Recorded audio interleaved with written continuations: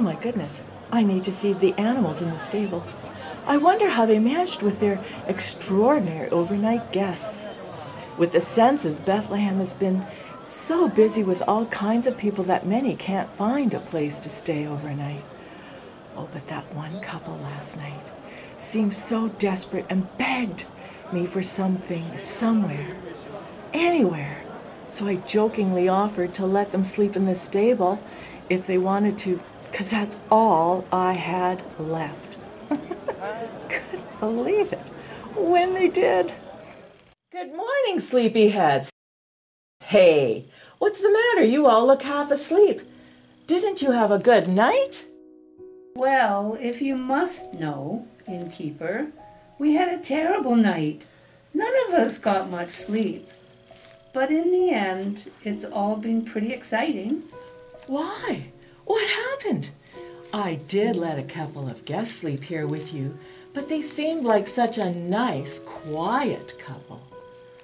Quiet? Nothing quiet about last night, that's for sure. What do you mean? What happened? Did they destroy anything? Did they try to steal some of your hay away or try to hurt you in any way? Because if they did, I'll get them. I'll make them pay. No, nothing like that. And anyway, everything is okay now. I mean, really okay. In fact, it's really exciting. But I'd better tell it from the beginning. All right, so tell me exactly what happened. Well, it's been so awfully busy these last few days with so many people in the streets making all kinds of noise. It's been hard to get any rest at all, night or day. But it seemed to simmer down a little last night. So we animals all thought we'd finally get a good night's rest, and it started off that way. Most of us had dropped off to sleep pretty easily because we were so tired already, and you did give us an extra nice supper. But no sooner was I starting off on a nice dream when, hey, the door opened and a lantern shone in, and a couple of people came in. Oh, I'm sorry about that, but they seemed so desperate that I felt sorry for them, and I figured you wouldn't mind just one night. Well, they did settle themselves down in the hay pretty quickly, and we all went back to sleep. But then the lantern was lit again, and there was a new commotion that woke us all up. And all of a sudden, we heard a strange crying. It was the sound of a baby crying. Not like a baby animal. The lady had given birth to a baby. Then the man took my manger. I had all my best hay in it that I was saving to eat for a nice midnight snack. Gone. Just like that, without him even asking my permission. Hey! Well, when I saw that the lady was putting the new baby in it, I didn't mind so much. Then we heard the man say that the baby was to be named Jesus. So we knew it was a boy. Finally, the baby stopped crying and everything was quiet again. So we all got back to sleep, even the new baby. Wow, I didn't know anything about those people or that they were going to have a baby.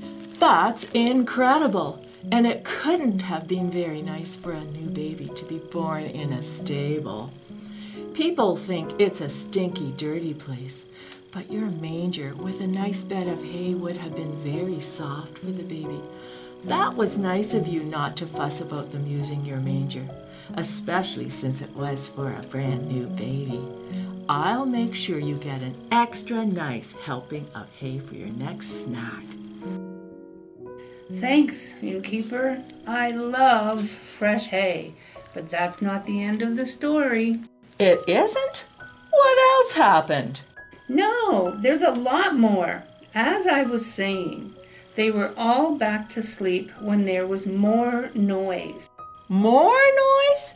You mean they had another baby? No. But yes, there was more noise at the door. Knocking, and then the door opening, the lantern being lit again, and more people coming in, this time shepherds. A bunch of them. I could tell because they had a few of their sheep with them. I yelled out, "Hey, what's going on in there?" But they ignored me and went straight to the people with the baby. Boy, we animals were all pretty mad at this time. No getting any rest. Hey, what did they think our stable was? A party room? But then we started listening to their story, and it was the most exciting story we have ever heard. What did they say? What kind of a story did they have? Well, the shepherds said they had been watching their sheep outside in the fields at night, and everything was as quiet as usual for them. Then all of a sudden, there had been a bright light in the sky, and an angel appeared.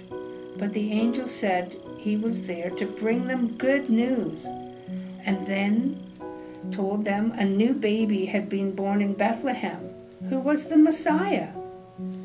He also said to look for the baby wrapped in cloths and lying in a manger. Then the whole sky lit up, with angels everywhere singing, praising songs to God about the good news.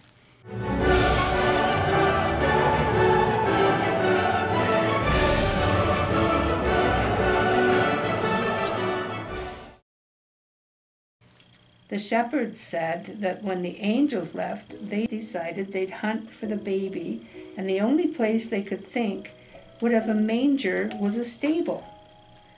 That's why they came. Ours is the only stable in Bethlehem with a brand new baby in it. Well, when we animals heard that news, we forgot to be angry and upset for not getting any rest.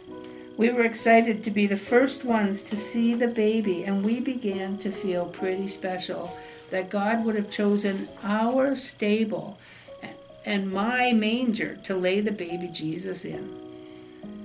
And when we thought about Jesus being God's son, we started worshiping baby Jesus too. And what a joyful noise we made. It's been pretty exciting around here, and we wouldn't have missed it for the world. Wow, that is pretty exciting and such a wonderful story. I wish I'd seen the baby, but the people left so early this morning before I got up, so I guess I missed everything. Well, innkeeper, you may have missed seeing the baby Jesus yourself, but at least you were kind enough to let that couple stay in the stable when there was no place else for them to go. But now that they're gone, are we ever hungry? After all that excitement, where's breakfast? Coming right up.